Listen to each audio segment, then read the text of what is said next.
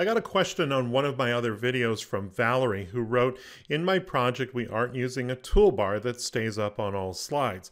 We need to show the audio toggle on all slides." I figured no problem and pasted my button in the upper right-hand corner of each slide, but my boss noticed that the toggle state doesn't stick because the button is essentially 48 different objects. Solutions? Well, Valerie, I certainly do have a solution for you. This actually reminded me of a course I designed and developed for one of the international airports here in Canada, and I decided to go with my own custom play bar as well.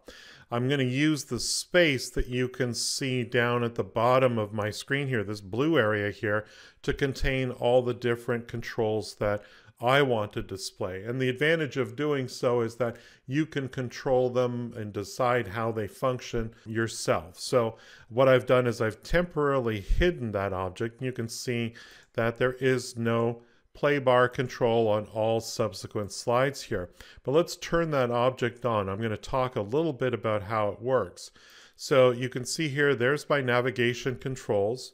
Now, the ideas behind this video don't work if you're using traditional Adobe Captivate style buttons, but if you're using smart shapes used as buttons or images used as buttons, this solution totally works. Let's click on the grouped object and then click a second time to select my audio button here.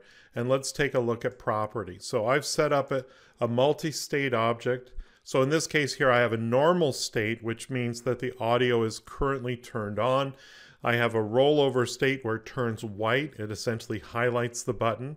When you press it, it kind of gets really dark. And if it's in the muted state, if you will, it's going to stay dark. In other words, the audio isn't turned on. It's the same icon in all cases, though. Let's exit from here, and I'll show you how the advanced action works. So when you go into advanced actions for that audio mute button, it runs a script called audio mute.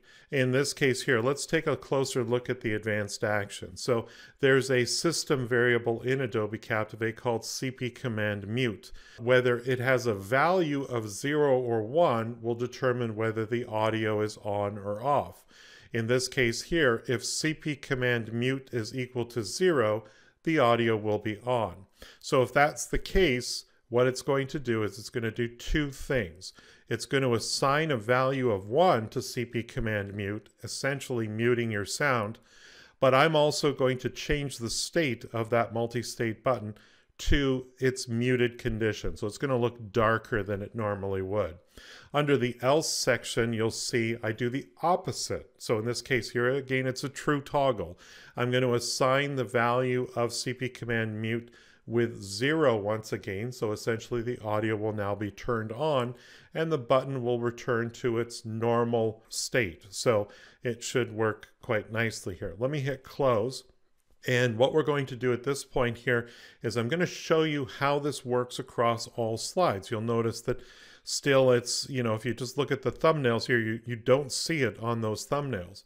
But if I go to the actual group object itself, and the reason I did this to make it easy to work with as a single thing, if you go to the timing panel, you'll notice that instead of displaying for the rest of the slide, I have it displaying for the rest of the project. So it shows up on slide, in this case 3, and you'll see it for the rest of the project. Same set of buttons across the entire course.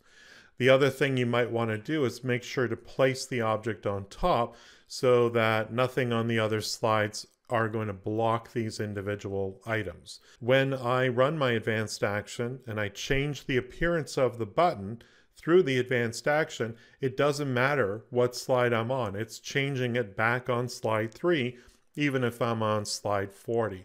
Let's do a little preview of the project here. Okay, so here's the intro screen. This course uses sound.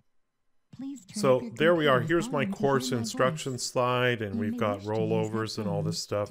And all of these have nice little rollovers on the buttons. And I can go ahead and mute the sound, which turns off. It kind of like it's not being lit up, and we won't hear any audio. And if I go on to the next slide and the next slide and the slide after that, and so on. It doesn't matter, the mute button will stay muted, and of course I can turn it back on at any time and return my audio back to normal.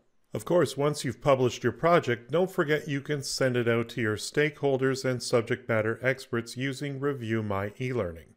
You can capture feedback from multiple reviewers and see it all in the same place. Reviewers can even see each other's comments, and you know exactly what slide in your course that feedback is for. Try out Review My eLearning for free by using the link in the description of this video so they know I sent you.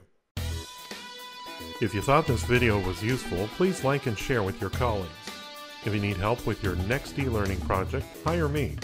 My focus is to create effective e-learning that achieves your business goals. Visit my website at captivateteacher.com and don't forget to subscribe to my YouTube channel.